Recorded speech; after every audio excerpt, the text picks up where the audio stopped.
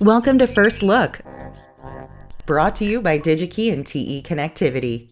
Pressure sensors have gone from relative obscurity to being almost as commonplace as accelerometers in just a few short years, largely due to their use as altimeters in wearables and other consumer applications. Of course, designers are under constant pressure to manufacture these devices smaller and thinner. That's where TE Connectivity's MS5840-02BA pressure sensor module comes in. With a 3.3mm by 3.3mm footprint and at just 1.7mm tall, it is one of the most compact sensors on the market and is designed for constant use in all kinds of conditions. TE's MS5840-02BA is designed for harsh environments and provides 24-bit pressure and temperature measurements. The stainless steel lid is mounted onto a stable ceramic substrate, and the assembly is filled with a silicone gel to protect the sensor against water and contaminants.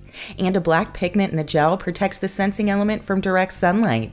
A shielding option connects the lid to ground to protect against EMI and ESD, and the assembly can be sealed with an O-ring or gasket to provide additional water resistance.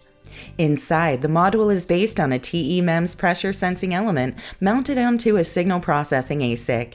The ASIC uses factory calibration and temperature data to compensate the raw pressure reading and then digitizes the compensated reading for output over an I2C interface. The sensors have a pressure range of 2 bar and offer an altitude resolution of 13 centimeters at sea level.